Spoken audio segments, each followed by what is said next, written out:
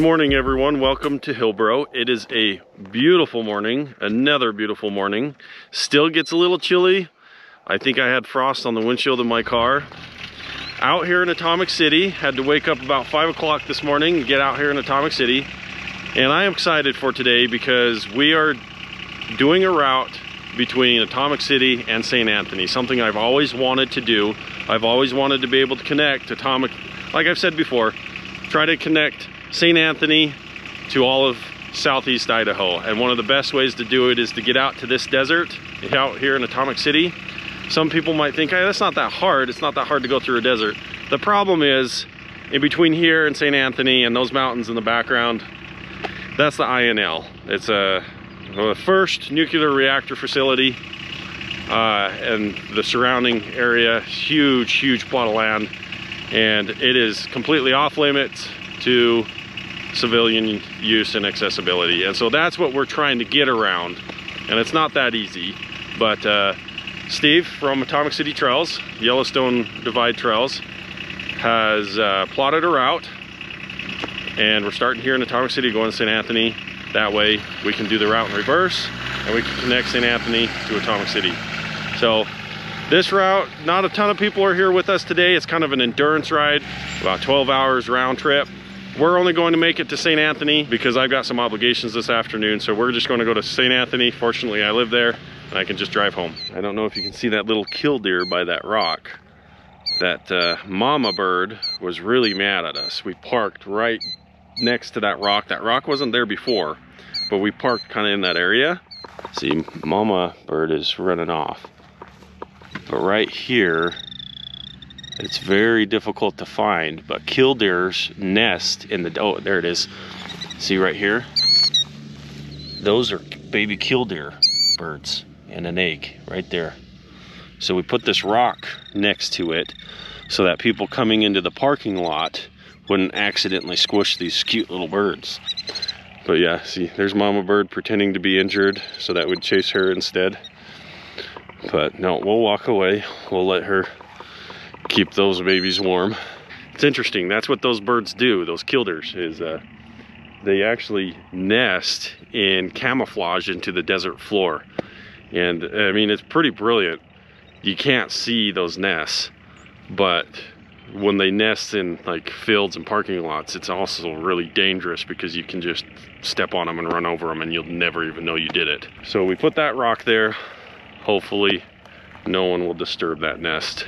So I'll be traveling with a small group today. The Devil Dog, Steve and his MRZR, a couple Mavericks. I'll be on my four-wheeler. So this will be kind of a fun video documenting it from drone and as an event, but also a little bit of POV scouting riding. Got my drone landing by itself. That thing's pretty cool. All right, got myself ready on the Renegade. Let's take off to the east.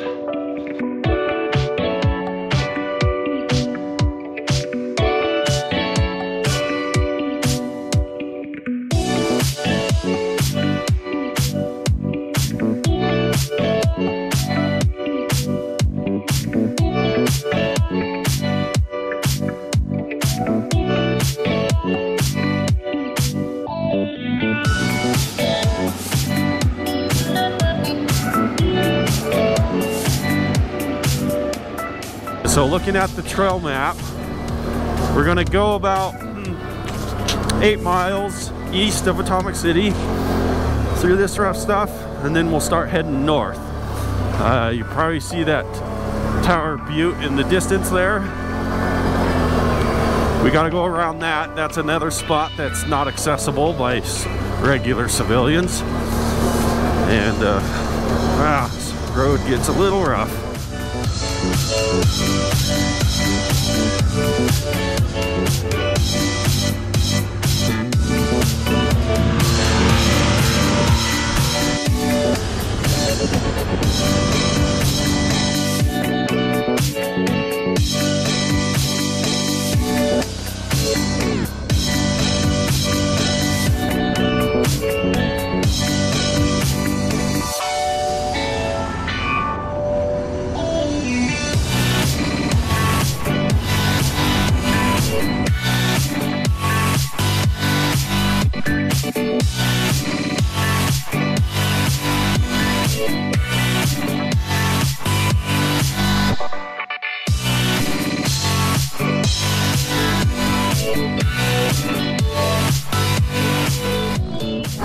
ride's kind of cool. Couple of dead cinders. Kind of looks like a zombie land. Looks like it goes into some live cinders just east, southeast of that butte over there. This is so far the prettiest part of the ride.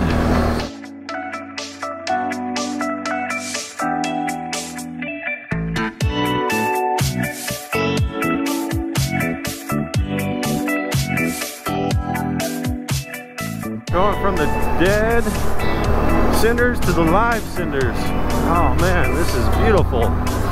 This is awesome. So far, you get past that first few miles east of Atomic City, kind of rough. Get into this and it's just, that's a beautiful drive.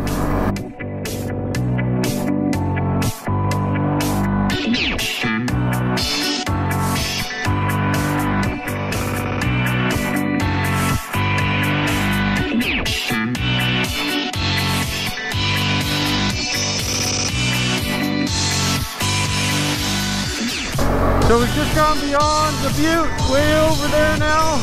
I don't know if you can see it. We went through some cedars southeast of the butte. And so now we're starting to really head north, and the trail has turned from rock to pretty good, straight, fast stuff.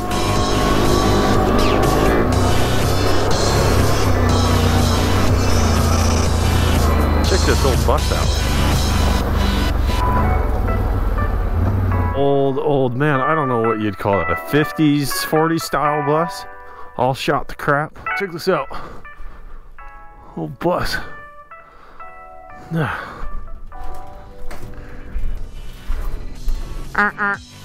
Well, we've passed the butte, past the cedars, on our way to cross Highway 20. It's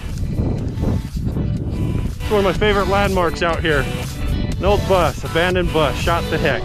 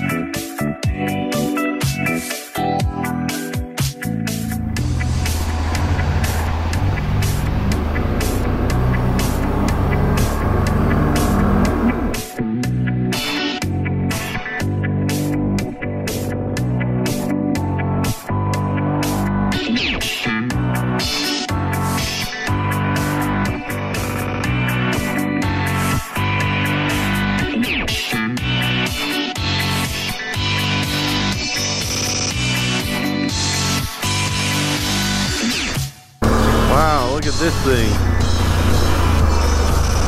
Big old rock cistern.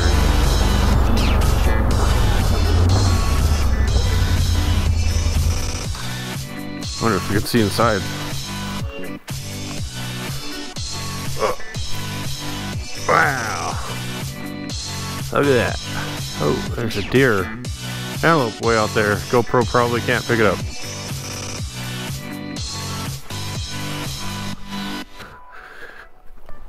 Oh.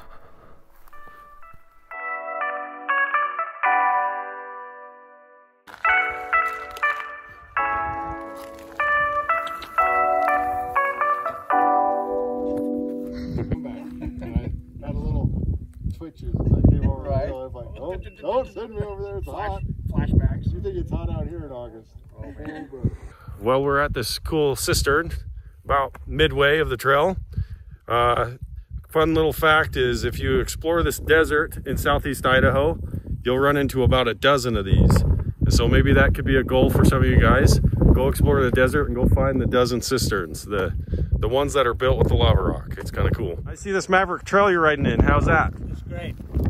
I love those Can-Ams. Can-Am's just a good machine. Yes, it's a great machine. How'd you hear about this Atomic ride? Facebook. What do you think of it so far? Good.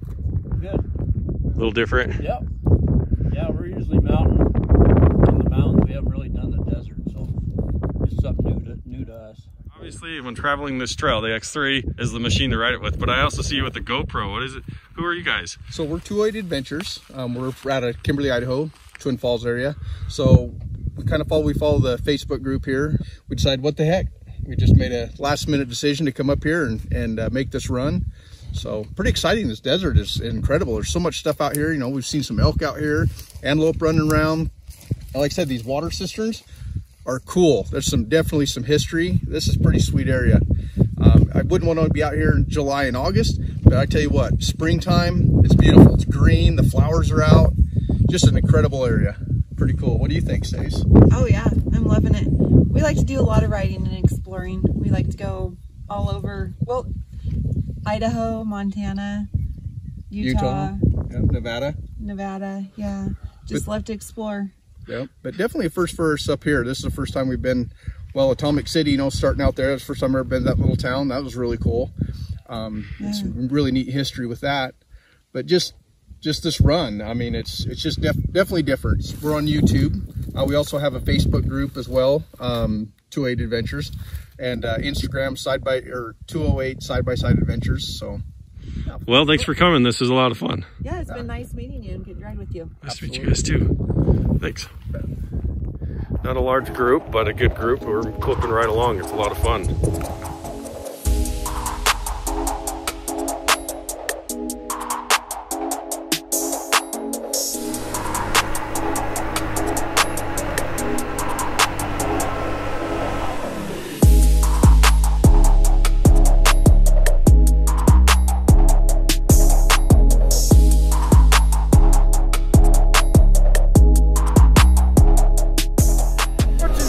Junction, and this part of the trail is by far the fastest. A lot of fun on a four-wheeler, super fun on a side-by-side. Look at this. Woo-wee!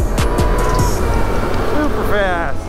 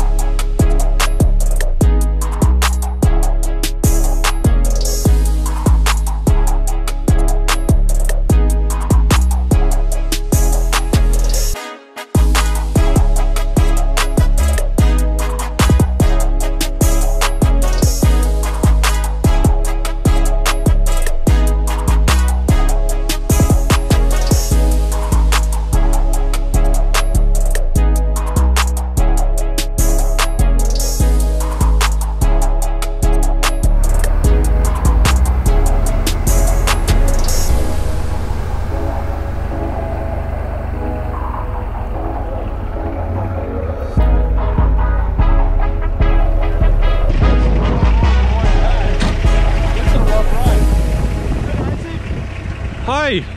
Good to see you. I think this is the first time HillBro has seen this side-by-side. Get the sound down a little bit. Yeah. Yeah, this is the family wagon here. We need to use it more often. We like it. This is one of the very first times I've taken this trail in the daylight. Yeah. It's been in the dark. You guys are going to get lost out here in the daylight. We actually did. Actually, this road is in better shape than it's been for 3 years. Really? Yeah, or it's probably that I'm not on a four-wheeler. Yeah. Because I'd slow way down for the bumps and stuff, and it's so much easier on a UTV. I still enjoy a four-wheeler more because you're out in the open, but This is pretty good. I can ride all day in this. Four-wheelers, I can't anymore. Look at this. He's still got his military numbers on here. Yeah, I'm not going to change it. I think I'm going to leave it just like it is. Keep beating it up. Hi. Fancy meeting you guys out on this trail too. So what's going on here is last year when we were exploring these trails, trying to figure out if we can get to Atomic City, I got a flat tire in the middle of the night. But as we were changing the tire, my dad lost his wedding ring. And so you guys have the metal detector today, right? Yep. So they're going back to where We think we got the flat because, like I say, it was the middle of the night. And they're going to try and find his wedding ring. Yeah, it's a tough one. I mean, even if you know the exact spot it happened, trying to find it's a big, tough one. Well, good luck. Well, thanks.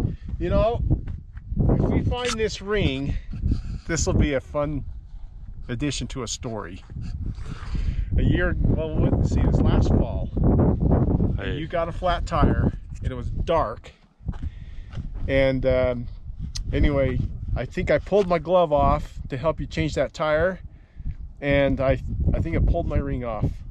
And so I want to find this wedding band. I've got a metal detector here, and Isaac's dropped me a pin. Hopefully it's pretty close, but we can kind of, I don't know, scan around with the metal detector and maybe find this ring. Well, good luck finding it. Hey, it's the adventure. So if you find the ring, video it and we'll put it at the end of this one. Okay. See ya. Ah, we can see Sage Junction. We're almost there. Here we are.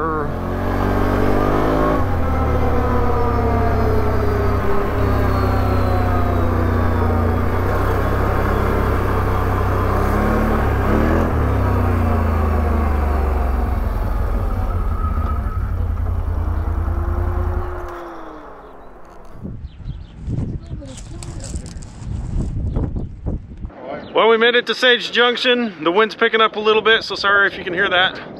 But Sage Junction is, I'd say, 3/4 of the way there. And a perfect rest stop. Midday, I think it's close to 11:30 or so. And then I-15 is just right there. You go over the overpass, and then you cut the desert straight into St. Anthony. You might be able to see it in the background there. Some dunes over Steve's Head. It's been a fun day, good day. All machines working great.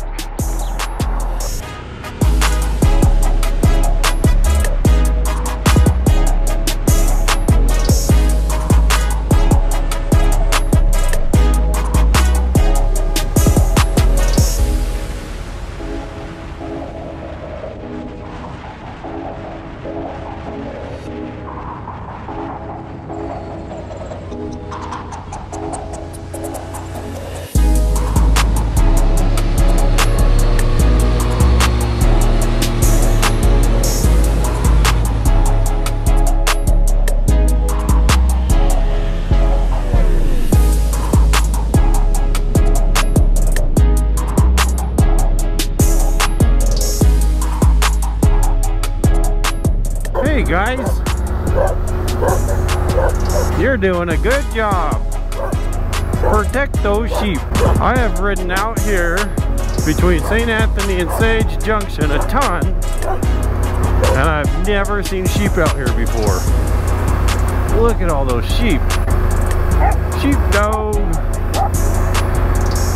Little lambs. You know, a set of lamb chops sounds nice. I'm going.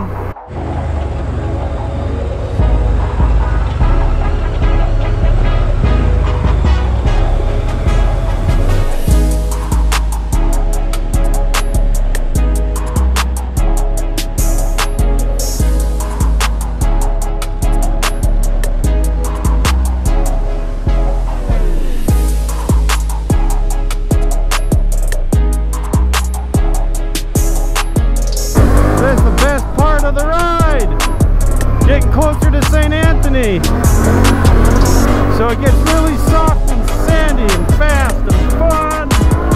Woo! Woo! Woo! Some clutch work on that MRZR. That thing's much faster than when we were riding it. They were going 60, 65. Last time it wouldn't want to do 40. That's crazy.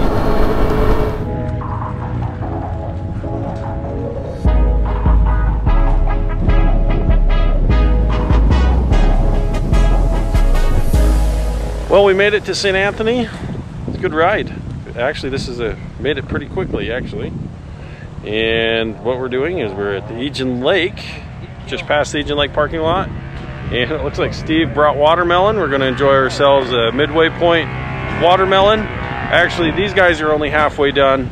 I'm supposed to be here this afternoon. And so this will be it for me after they take off. But it is beautiful. Sorry, I'm in the trees because of the wind again, obviously. But we're by the lake. Everything went good. Everything is great. I'm out of fuel. I need more fuel.